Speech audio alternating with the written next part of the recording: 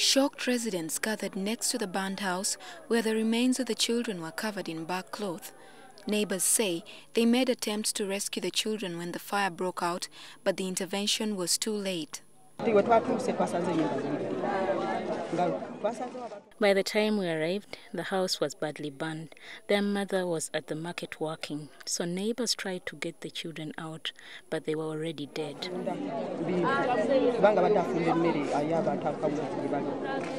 Resti Nalubega, the children's aunt, identified the dead as 6-year-old Jovan Seguya, 1.5-year-old Robin Anansamba, and 7-year-old Sharon Lubega, a primary 1 pupil at Lugeye Koran Primary School in Kalungu sub-county.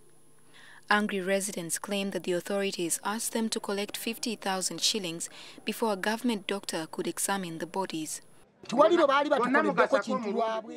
They have never done anything without charging us. We had another incident before and they still charged us.